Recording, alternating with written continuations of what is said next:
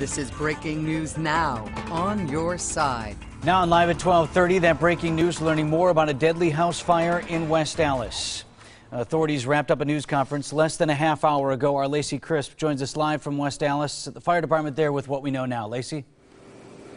Well, West Allis officials confirm 3 children died inside the fire, 2 4-year-old boys and a 5-year-old girl. Now, police have arrested the children's mother. She is in police custody. Police tell us that she is cooperating. Now, fire officials also tell us there was no adult at home when firefighters arrived. Now, sadly, this is the second deadly fire involving children within the past 2 months here in West Allis. How hard has this been for your crews who have had fought both of these fires?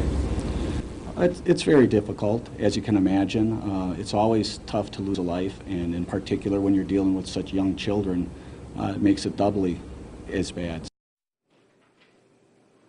And West Allis Fire, Police, and the ATF are all investigating. So far, we don't know the cause of the fire. Reporting live in West Allis, Lacey Crisp, today's TMJ4. And Lacey, we had been reporting as late as this morning that there was initial concern that there might have been a 4th victim inside the home. It sounds like firefighters are satisfied that it was just the 3.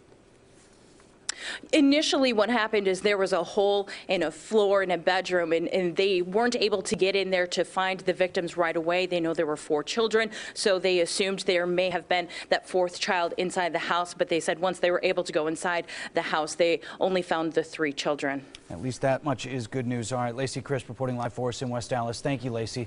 Neighbors in that area, as you can imagine, are shocked that something like this has happened. Nick Montez has that part of the story. A sad day in West Allis for many neighbors who want to know what started this deadly fire. They have been coming in and out of their homes to watch investigators go through the rubble inside the home. They say not knowing who the victims are is what is so troubling. It worries me. As fire investigators search for answers into what caused a deadly house fire, friends of the family that lived here want answers too. Sadness. She was a real nice girl. I hope it wasn't her.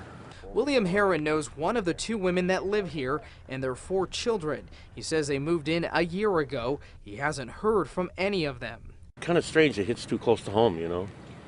It's tragic. Firefighters report the intense fire was in the walls and attic. They found 3 bodies in the home, but the victims' names or ages have not been released. Can you tell us where those bodies were discovered? We found them on the 2nd floor. 2nd floor bedroom. News that the victims could be children is very upsetting to neighbors. That's why we're just trying to make sense of it too. And I know it might be a while before anybody makes any sense of anything. Now back here you see the living room window is gone. The ATF and the DOJ have been here all morning. They are working together to find the cause. In West Allis, Nick Montez, today's TMJ4. Nick, thank you. And again, since Nick filed this report, we have learned and confirmed from West Allis officials that the ages of the children were 4-year-old boys, 2 of them, and a 5-year-old girl. Again, those are the 3 who were killed. Let's move on to the Storm Team forecast now.